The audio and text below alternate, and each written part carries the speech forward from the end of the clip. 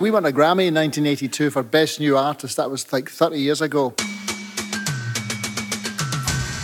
Can't wait to see what happens next.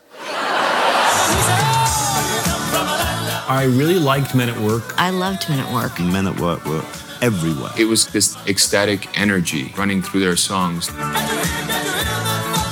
Conflict began to happen in the band. Our band was just a band that was never destined to go the distance. He's going to tell us why, besides musical differences, these guys left the band, right? No. Colin James Hay is now on his own, nurturing a solo career.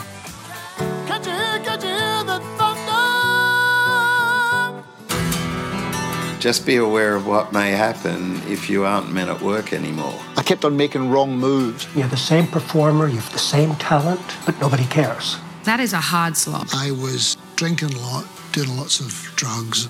This is everything he'd built shattering in front of him. I didn't really know what to do with myself, so I thought, well, I better go out on the road.